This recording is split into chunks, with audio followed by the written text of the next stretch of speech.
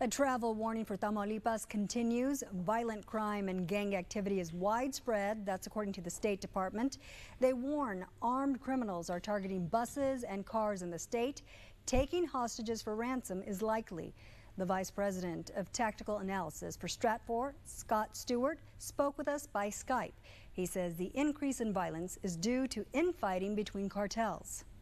Pretty hot wars going on for control of places like Reynosa, where we've had the Gulf Cartel faction from Matamoros trying to kind of move into that plaza and displace Los Metros, which was a Gulf Cartel faction which controls that place. We've also seen a fault line over by Miguel Aleman, where you have the CDN pushing in against the Gulf Cartel factions. So all across. Stewart warns the violence in Tamaulipas can spill across to communities along the border. A spokesperson for the state of Tamaulipas tells us if you plan to travel to the state capital, expect to see more police on the ground and patrols in the air. Channel 5's Frank McCaffrey asked if added patrols will help curb the violence. Luis Alberto Rodriguez Juarez is the public information officer for the Security Department of the state of Tamaulipas. He spoke with us from Tamaulipas on Skype. Luis Alberto Rodriguez Juarez confirms his state police are working with federal police. There is a reason for it. He says the violence seen on the other side of this bridge in Mexico is now also being seen about 200 miles south in Ciudad Victoria. Most notably, a rise in murders in Ciudad Victoria over recent months.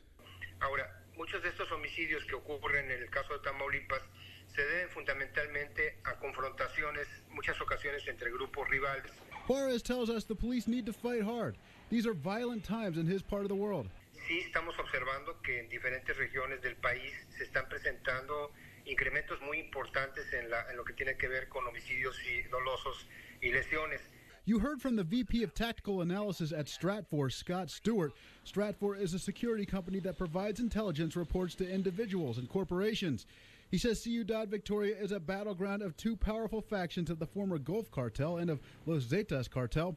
He says organizations like these can create a lot of carnage.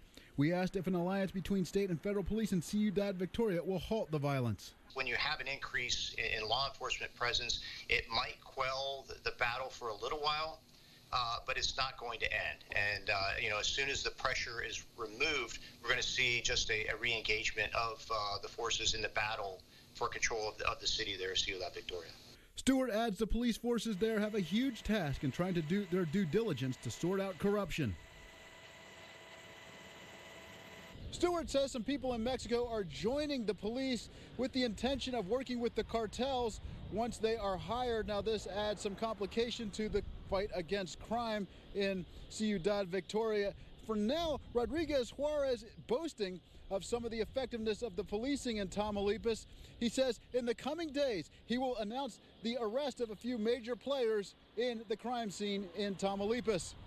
In Progreso, Frank McCaffrey, Channel 5 News at 6.